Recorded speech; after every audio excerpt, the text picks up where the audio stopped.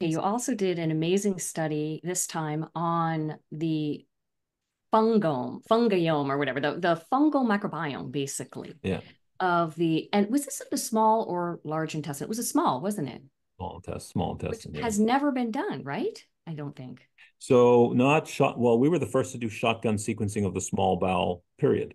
And then we were able to see the fungome, and the fungome is interesting. So there is SIFO.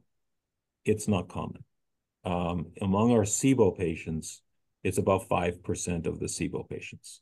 So maybe 1 in 20 might have SIBO and SIFO. But you don't know because we don't have a breath test for SIFO. We don't have a good indirect measurement for SIFO. And it is Candida albicans, occasionally glabrata, which is more toxic and more problematic. But it generally went along with SIBO. So the higher the Candida albicans, the higher the SIBO was, which I thought was interesting. Um, but we need to know more. That's the basic knowledge of what we've discovered so far. And you also had another study that related to that, where there was something about antimicrobial resistance having to do with fungus, wasn't there? Or like penicillin or something like Oh yeah, um, so this was an amazing study that we did, which didn't get a lot of as much attention because everybody wants to know what we're doing about SIBO, right?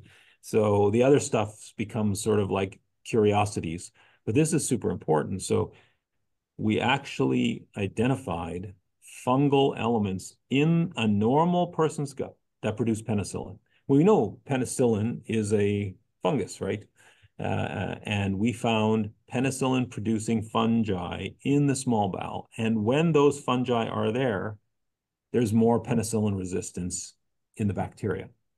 So again, it's a thing where we blame humans for microbial resistance, but it's always been there and it's maybe normal. And so the question is raised, which could lead to another therapy, but the question is raised, maybe the fungal elements are controlling SIBO and not allowing it to happen in some patients because they produce penicillin locally and keep the microbes like this instead of like this. Um, these are questions now we have to answer because we found this stuff. So that. So fascinating.